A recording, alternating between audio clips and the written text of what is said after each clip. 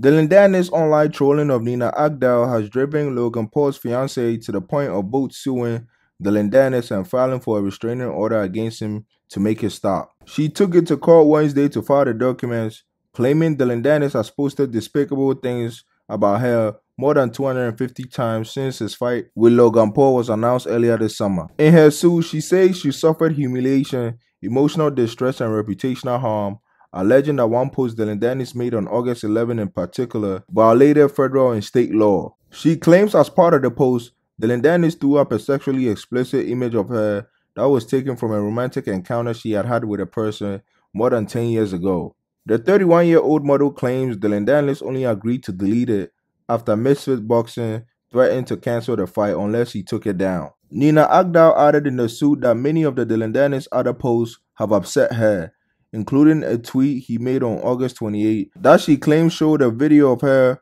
from more than 6 years ago where she talked about her desire for intimacy during a period of celibacy. If you're on Twitter, you know the video she's talking about here. She claims in that suit that the video had been stored deep in her Snapchat archive, suggesting Dillon Danis had hacked her personal account or had obtained a private video from someone who had done so. She is asking for unspecified damages in the suit, but wants no less than $150,000 per violation of federal law prohibiting the sharing of intimate images. As for her TRO, she's asking a judge to bar Dillon Danis from posting sexually explicit images of her going forward in the wake of Dillon Danis' repeated threat to release further images that could be damaging to her reputation.